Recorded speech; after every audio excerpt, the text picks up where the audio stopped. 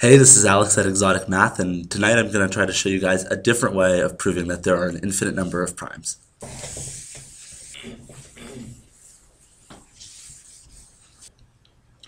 So the Riemann zeta function can be written equivalently as a product of terms involving prime numbers.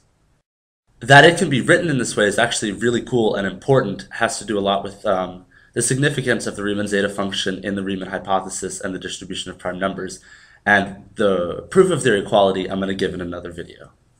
Using this formulation to prove that there are infinitely many primes, I'm going to need two facts about pi. First of all, pi is irrational.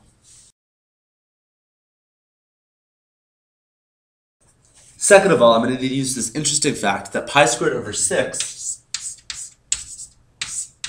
can be written as an infinite sum.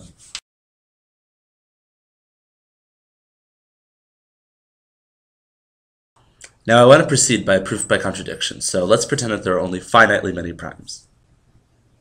Well, if there are only finitely many primes, then we know that this product here is a rational number, right? Because each one of these is just a fraction. So if we multiply a finite number of fractions together, we're going to get another rational number.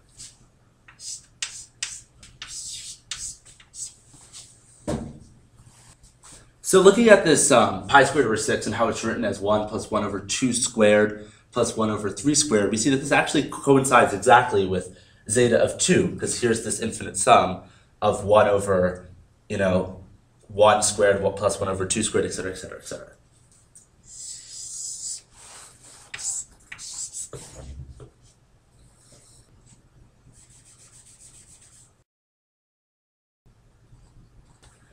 Well, we know that pi is irrational, right? That's one of the things that we assumed in the beginning. So that means that here, pi squared over 6 is also irrational. So it's not in the rational numbers.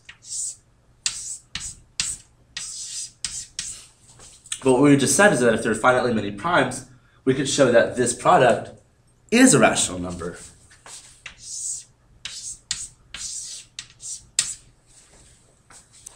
But we've shown that these are equal. And obviously we can't have the same thing both not be in the rationals and be in the rationals. So we've reached a contradiction and proven in a different way that there are an infinitely number of primes.